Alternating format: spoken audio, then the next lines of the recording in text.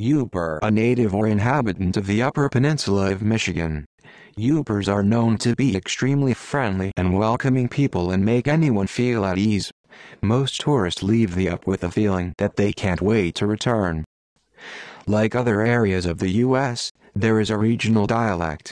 The dialect most associated with the Upper Peninsula is one with a strong Finnish influence.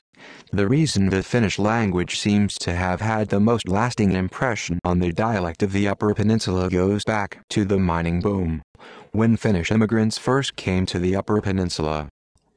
It is one of the prettiest places in the world. Henry Ford, 1920s. Yooper. I'm a Yooper and proud of it. Yooper. Yooper. Yooper.